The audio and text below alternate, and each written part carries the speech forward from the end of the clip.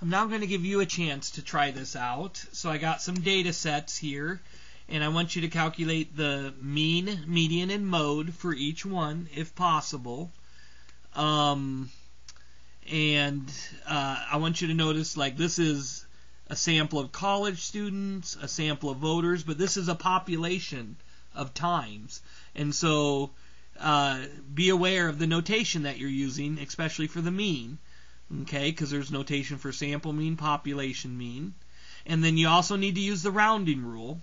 And then when you're done, in each case, if it's applicable, then determine whether the data set is left skewed or right skewed or symmetrical.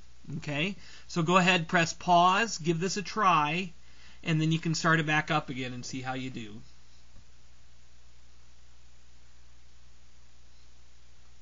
Okay, so let's go ahead and give this, let's look at the answers to this. I actually have them written out on this one here. And so the first one, okay, you're adding up the age of the college students, dividing by 7, and when you use the rounding rule, you get 20.1. Okay, and so that's the average age. And now for the median, I have to put the data in order, and then the median is the middle value. In this case, it's 20. There's 7 values in the data set, and 20 is in the center. So that's the median. The mode, there's actually 2 modes. 19 and 21 are both modes. So what about the shape of the data? Well, the mean is actually bigger than the median.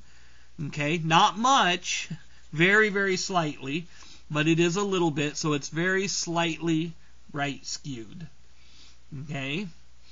Now the second data set is qualitative nominal data, and so the only measure of center that makes sense is the mode, and in that case you get D for Democrat. Okay. And then the last one, you have a population of sample times. And notice this is a population, so now instead of x bar I'm using mu because it's a population, and this is a population mean. And then I add all the times up. I get 15.19 divided by 6. And then I'm going to round to 3 decimal places, and it ends up being 2.253. Okay. Now the median, I got to put all the data in order, and when I do that, I get a median of 2.82. And then in this case, there is no mode because they all occur just once.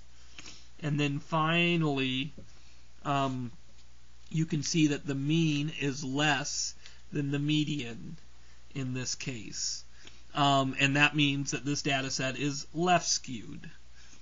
So, okay, so that is mean, median, mode, some of the other things that go along with it. And next we're going to be looking at the standard deviation.